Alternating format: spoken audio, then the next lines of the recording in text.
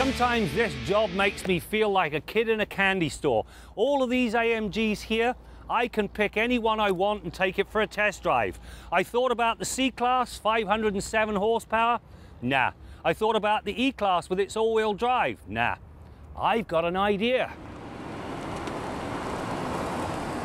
How could it be anything else other than the SLS GT? More horsepower, rear drive, and that's on this edition of Test Drive.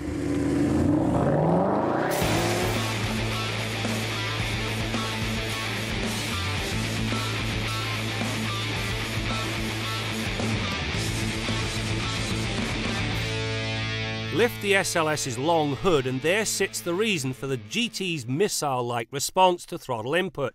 A 6.2-litre V8 that pushes 583 horsepower and 479 pound-feet of torque.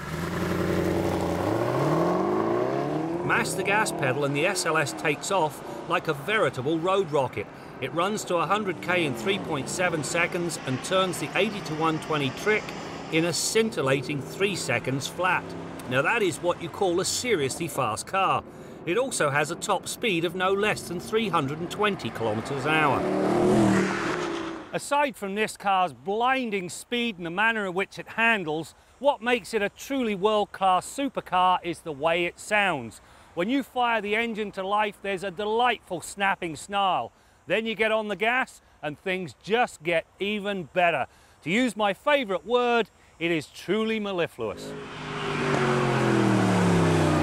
The power is relayed to the supersized 295/30R20 tyres through a 7-speed twin-clutch transmission.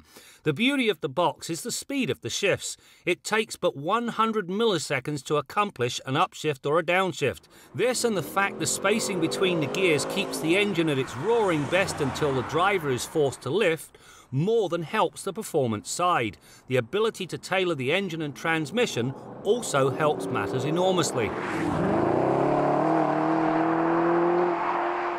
When you get behind the wheel of this thing, it's just like being in mission control. Everything falls readily to hand. The paddle shifters, right the way down to this row of buttons. This one changes how the engine and transmission interact. You've got controlled efficiency, which is good for fuel economy, right the way through Sport, Sport Plus, Manual, and then of course Race Start. Then you've got the traction control button. You can turn it off if you're really daft. Then you've got the shock absorbers.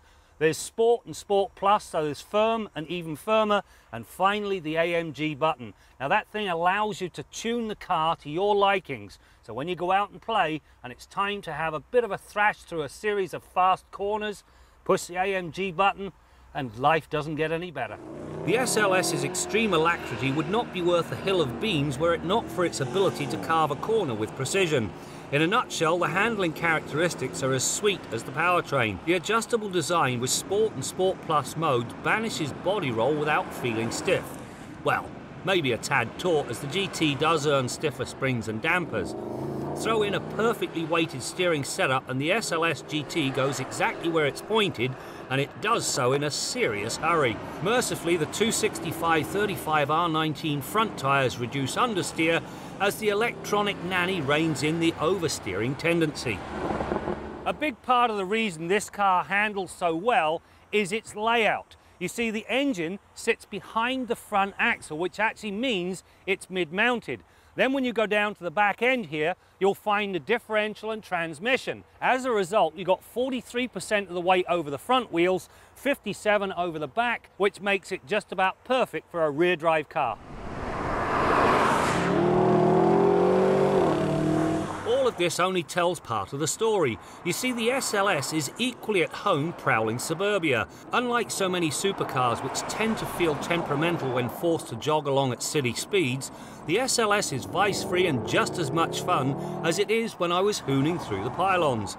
It really does deliver the best of two very nice worlds. You know, this thing isn't a perfect car. It's got next to no trunk space, and getting in and out of it, well, there are easier things to do in life. However, when you are behind the wheel, none of that matters. This thing, it's like a road rocket, and it really is very fast. It handles exceptionally well, and that exhaust note, mellifluous.